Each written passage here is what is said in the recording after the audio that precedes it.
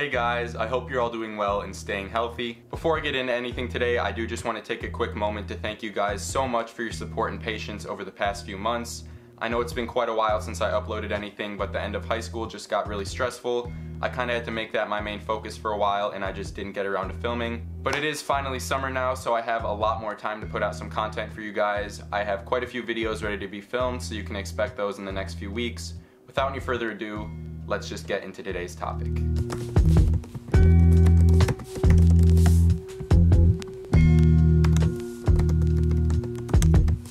So things in the US and especially in my state are generally returning back to normal. I'm fully vaccinated, so are a lot of my other friends, so I've been going out a lot more, and fingers crossed that quarantine is done for good. But I just thought today was the perfect time to give you guys a sort of wrap up of everything I've been loving for the past year or so. I think the last time I made a quarantine favorites video was August of last year, so about 10 months ago. A lot has happened since then. I've picked up some things, I've been taking a lot in. There's just a lot I have to share with you guys, so let's just jump right into it. So I think I'm going to start off with some clothing pickups. The first three items I want to share are a few pairs of 90s vintage Levi's 501s. I feel like my style has sort of been moving in a direction of longevity, picking up pieces that are going to last in my wardrobe and are very versatile and wearable on a day-to-day basis. I am going to be a college student soon, so I fully expect not to have the most dispensable income just to be able to spend on clothes whenever I want. So I've kind of just been picking up some staples that I think really work with each other and that I can feel good in on a daily basis. The brown and gray pairs were from Blind Date on Instagram. I highly recommend checking them out. They have a really good selection of vintage and designer pieces. And then the off-white pair was from No Maintenance, which is probably my favorite vintage store on Instagram.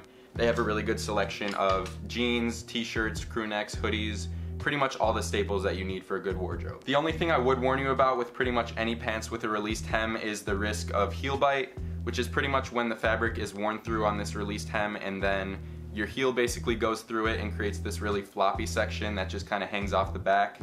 It's pretty annoying in my opinion. I do need to repair these. It's just kind of something on my to-do list that I haven't gotten around to yet. It's not the biggest issue, but just something to keep in mind. Next pickup on the list is a pair of woven trousers from Rick Owens Autumn Winter 2010. I'm just so in love with these for the summer. If you know me, you know I hate wearing shorts, and these are just the perfect lightweight woven material. They have this really nice, almost horizontal corduroy style pattern on them that's super subtle, but it gives the piece a lot of texture and dimension at the same time. Once again, these come with an elongated inseam. I believe these are actually a 35, so they give a really nice drape with that lightweight material. Next up, we have a couple vintage Russel Crewnecks. These are just the absolute essential staple for anyone in my opinion. A good blank crew neck can really bring you a long way. I'll start off with this black one, which was actually gifted to me by my good friends Orlando and Thomas, so huge shout out and thanks to them. They run the Instagram page at Vault Garments, which has a really good selection of designer and vintage pieces for good prices. So definitely go check them out. I really can't thank them enough for this one. This is a gold tag edition, which I believe is from the 70s, which is super cool. I really love the fit of this guy. Most of them come with this blue and red tag, which I believe is from the 90s. Absolutely nothing wrong with those. I love this one to death too, and I'll show you how that fits me as well. But I just really love how this one looks on body. I really love rolling the sleeves up on this one just to switch up the silhouette a little bit. I might not be wearing it as much in the summer just because it's getting into the 90s right now and I would just probably suffocate in this. But nonetheless, it's a great piece for spring, fall, and winter. I'll be getting a ton of wear out of this one. And then the gray one was also thrown into a package, which I will be showing you later. It was a pretty big purchase, and the homie Rosif, who owns No Maintenance and Lake Vienna, decided to throw this into the package as well, and this has become honestly one of my favorite pieces. As I showed you before, this is the red and blue tag from the 90s, and this one is much more of an oversized fit. That one was a large, whereas this one's actually tagged an XL. It does fit kind of more like a large though, just a boxier fit. This is just such a cozy crew neck, great for lounging around the house and making quick runs to the grocery store or something like that. Also won't be wearing it as much in the summer just because of the weather, but I cannot wait to get a lot more wear out of this. Next item is probably my favorite piece for the summer. It is this Andamila Meester Wandering in the Dark tank top. There's two versions of this tank top. There was a cashmere one and then this 100% cotton one, which was much cheaper. I ended up getting this on Depop for about 90 bucks, which I think was a really good deal. But this just fits me like a glove. It does have a little bit of an elongated fit, so it's perfect for tucking into whatever pants you're wearing. If you guys saw that last quarantine favorites video, I showed you the Raf Simons 2002 tank top, which had a little bit more of a wide shoulder fit.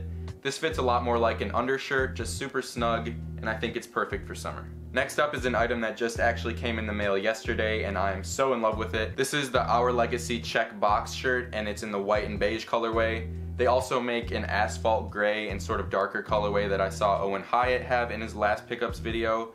I absolutely love that, and I knew that I needed that silhouette in my life. But I just thought I needed something lighter and white in my wardrobe because I'm kind of missing that, as you can see. But the fit of this piece definitely lives up to its name. It's a very boxy fit.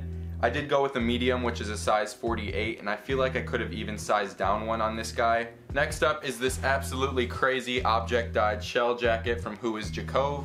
The story with this one is pretty crazy to me. This was actually a gift from Jacob. Jacob Wallace was one of the first people that I really looked up to in fashion, and he made me want to start making videos about fashion. So this channel probably honestly would not be here without him, and I am just so grateful for this gift. There's just so many details that went into this. There are these super huge zip pockets on the back that just go on forever. And then there's another pocket on top of it that is also super deep. There's also a backpack pocket. You don't even have to use a backpack to carry stuff around in this. You can just throw it in your jacket. There's also a zip pocket on the arm. This has a detachable hood that can come off, which gives it a completely different look. It's just been really cool seeing Jacob's clothes evolve over the past few years. I was buying his stuff in 2018 when he was putting out those summer shorts and stuff like that, and the details and the quality has just taken a huge leap since then, so it's really cool to see. This is just definitely gonna be my go-to jacket for the fall. I love the object-dyed look. I love all the details that went into it, and I'm super proud of Jacob on this one. Can't thank him enough for it. Shout out to Whoisjacov. Second to last pickup is this pair of Adrian loafers from Doc Martens. I was just looking for a perfect shoe that wasn't a sneaker that I could wear every day and beat and still feel good in. They're also super reminiscent of a pair of Dries Van Noten loafers that I've wanted for a while. I was just not prepared to spend the 700 bucks on them, so I decided to go with these as an alternative. These were I think 130 bucks, so they're a lot more affordable. In terms of sizing on these, I would definitely recommend sizing down one. I usually wear an 11 or a 10.5, and I went with a 10. They fit perfectly. I actually tried on a 9 at the store, and they accidentally sent me home with those, so I had to go back and get the 10. So I kind of had to run around with these, but I'm finally happy with the product that I have in hand. As I've heard with most Doc Martens, these definitely require a break-in period. They're still pretty uncomfortable and they chafe on my heel a little bit when I walk after like 5 or 6 wears. I definitely feel them getting more comfortable though, and I'm on my way to breaking them in. Final clothing pickup is probably the biggest one, and it's something that I've wanted to buy myself for a while. These were a graduation/birthday gift to myself. They're the biggest purchase I've made in such a long time. They are the Guidi 796V. So I got these secondhand from my good friend Rosif. Huge shout out to him for hooking me up. These were basically brand new when I got them. I believe they were only tried on, so they were not broken in yet. I don't want to talk too much about these just because I'm making a whole video about Guidi in my next video. So I'm just going to give you guys a quick summary of what these are. These are the back zip edition. They're made out of a full grain horse leather. The really special thing about these to me is that they come with the Vibram lug sole as opposed to the leather stack sole, which gives them a little bit more of an elegant look. The lug sole just kind of makes them the perfect balance between elegance and a utilitarian kind of look, in my opinion. I'm just absolutely in love with these boots, and I don't regret making that huge purchase. Definitely make sure you stay tuned for my next video about Guidi. It's going to be sort of from an informational standpoint, as well as a review on these guys.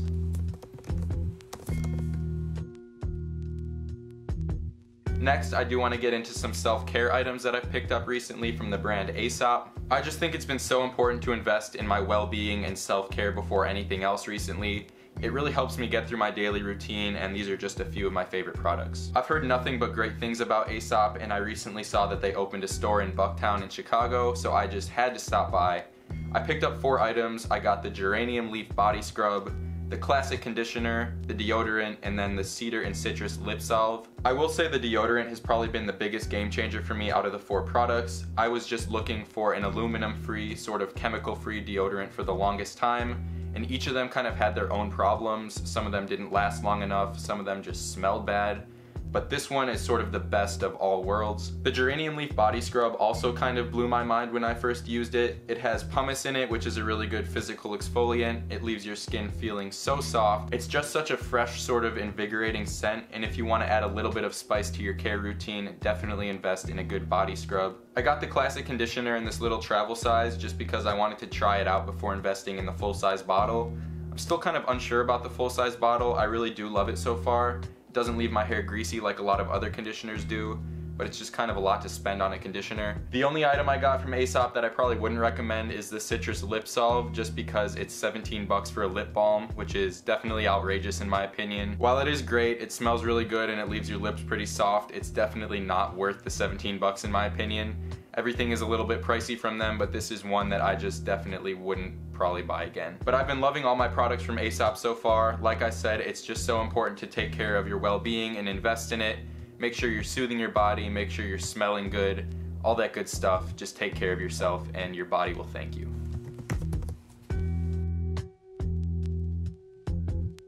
The first movie I want to talk about is one that really touched my heart and actually won some Academy Awards recently. It is Minari. This is one of A24's newest films, written and directed by Isaac Lee Chung.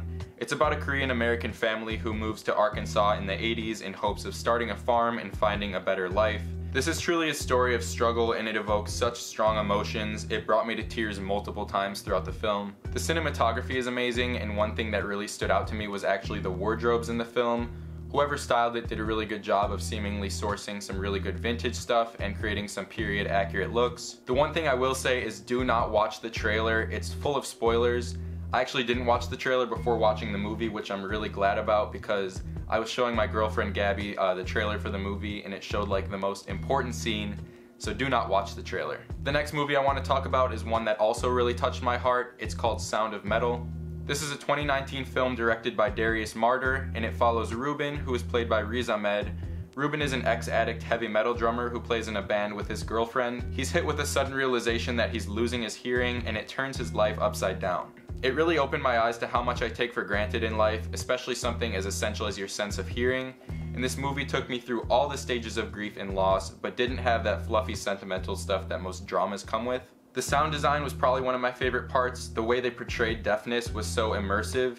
Instead of just making it silent, they had this really weird rumbling, ringing sound that kind of put you in Ruben's shoes. The last film I want to talk about is Eternal Sunshine of the Spotless Mind, starring Jim Carrey. This is far different from his usual mind-numbing comedy.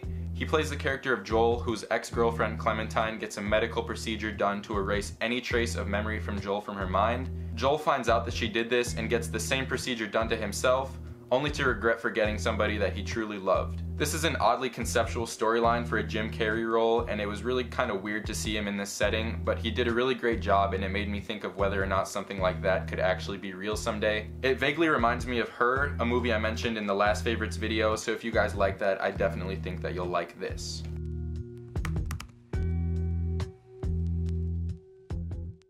We're alone and we're happy, but there you are, angry with me. Are you alright? I can stand up straight. Couldn't really love you anymore. You've become my ceiling.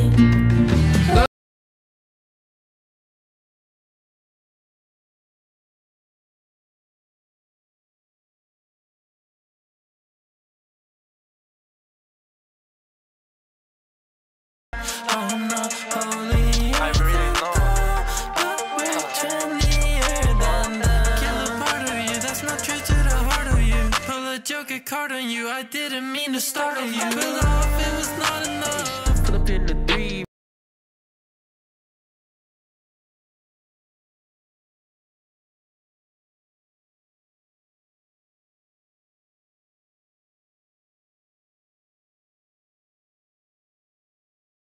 Okay, so my camera died, so I'm just gonna have to finish the video on my phone, but that's pretty much gonna do it for my final episode of Quarantine Favorites. I hope you guys enjoyed the series. It was super fun to make, and I hope you got something from it.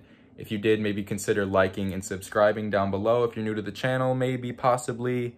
That's pretty much gonna do it for this video. I love you all, and I'll see you in the next one. Peace.